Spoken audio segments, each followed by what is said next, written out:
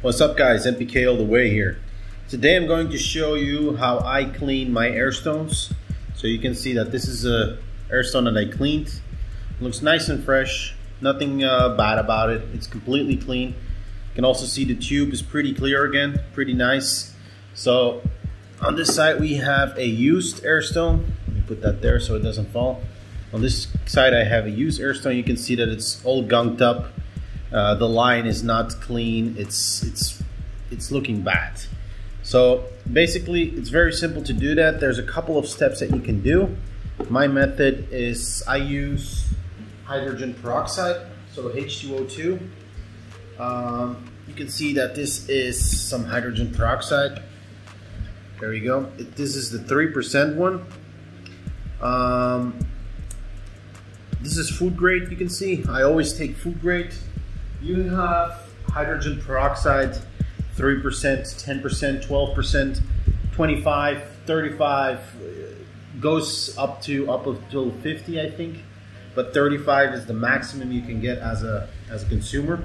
I have the 3%. That's not ideally because you'll have to use more. Plus, you can also not use the hydrogen peroxide 3% in your system, in your RDWC or DWC system. The reason for that is 3% of H2O2 or hydrogen peroxide has a lot of extra additives or chemicals to get that 3% or to get it stabilized around there. So if you can get around 12% or maybe up to 29%, so the more the better, because that's more pure hydrogen peroxide. Always keep in mind, guys, that when you use hydrogen peroxide, use gloves. So I have some gloves over here. So it's always safer because this can burn your hands. The 3% it won't, of course, because the 3% is not high. The amount of hydrogen peroxide is not that high. But I'm going to show you anyway, so always wear protective gloves. So we're going to try to go from that to that. So this is the clean one, this is the bad one. So I'm going to put that one to the side.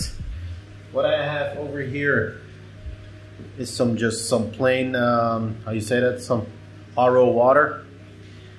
You can also use tap water, it's pretty fine, it's fine, or some bottled water or distilled water. It doesn't matter what kind of water, we just need some water. I'm going to try to take this off of my stone, which probably is not possible. Or there we go. So you can see that it's pretty gunked up. What I'm going to do is I'm going to put that straight into the water like that.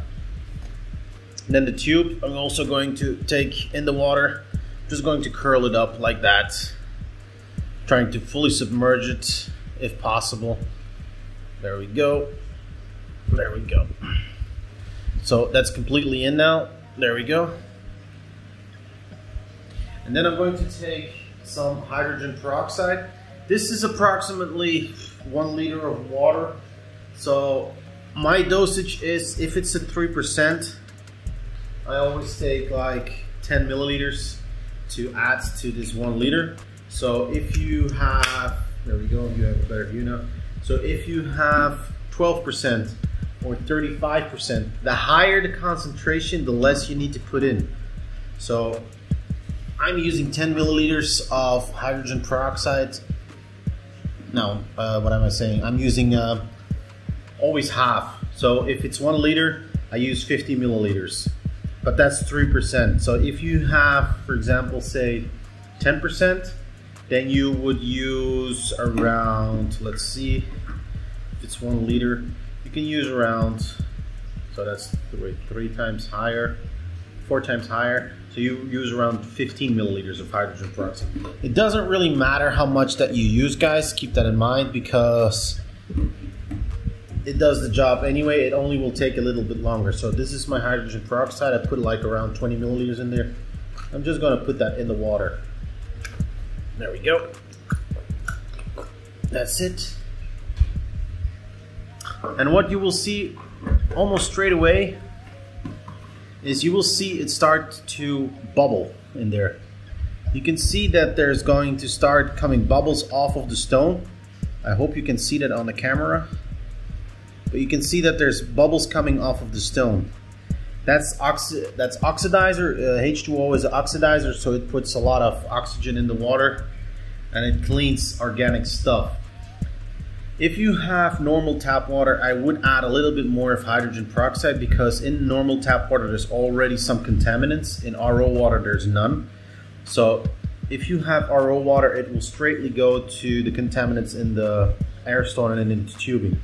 If you have some tap water that has already 200 or 150 ppm present in the water, it will first dilute those or get those cleaned, and then it's going to attack the ball. So keep that in mind. You can never overdo the amount of hydrogen peroxide. Of course, I'm not going to pull it in. I'm not going to put this stone straight into hydrogen peroxide. I'm going to put it in water, always diluted.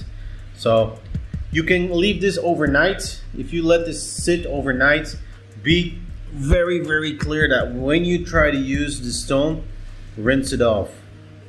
Always let it run. So attach it again to your air pump and put it in some clean water. Tap water is fine, doesn't matter. Just some clean water without the H2O2. And again, let it sit overnight. Put the pump on and let it bubble. And if possible, take another day and let it also bubble in that one, so that you have 2 cycles of clean water with this air stone, with the air stone attached to the pump, so it makes oxygen. So 2 runs of 24 hours, you're 100% sure then that every hydrogen peroxide that was left in the ball or in the tubing or whatever, it's out. So in total you will need 3 days to get this done correctly. But if you don't want to use hydrogen peroxide, there's also another methods, but in my opinion it works a little bit less. You can boil these stones. Just put them on a stove or on whatever. Put them in some normal water, tap water is perfectly fine, and boil them for at least, let's say, 1 to 2 hours, boil them. That way you're also de-infecting everything. But what I've noticed is that I don't get off the junk that's on there. It's dead, it's completely sterilized, but I usually don't get that bad looking color off of the ball. This way they look like brand new after the 3 days. So 1 day in the solution, 2 days bubbling in normal water. That way you'll have air stones that you can use forever. This works, as I said, also for the tubing, so that if your tubing has some brown coloration or some algae in it, put them in there, let them soak, do the same thing, done. Works perfectly every single time. H2O2 is very inexpensive, so you can go a long way with a small bottle. So it's cheaper than buying new air stones and new lines every single time. So that's my way of how I clean my air stones, guys. If there's any questions, let me know in the comments below. But I think this is pretty straightforward what you can do. Just get water, H2O2, doesn't matter what quality, 3%, 12%, 25%, whatever. The more percentage you have in the bottle, the less you have to use. So that's it, guys. See you in the next video. Bye-bye.